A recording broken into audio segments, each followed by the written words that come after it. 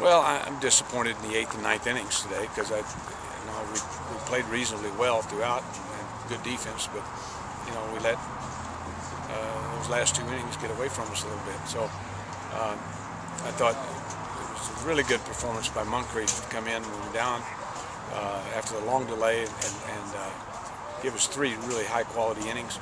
That was good. Gave us a chance to get back in the ball game and get ahead and take care of business. So, but the loss of Garrett Bailiff is important.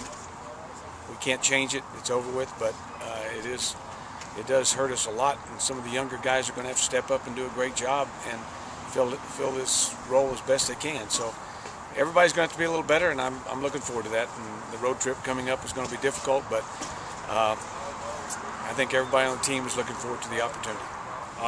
Felt really good today. It was nice to have a solid outing. I kind of needed that. But as far as a team, it's like we came out refreshed and recharged. It can kind of a rain delay can take you one way or the other. So we really came out ready to play after that, and it was good. Looked sharp and solid after that. Well, it's been good for me this year, the start of the season. I feel real comfortable up there.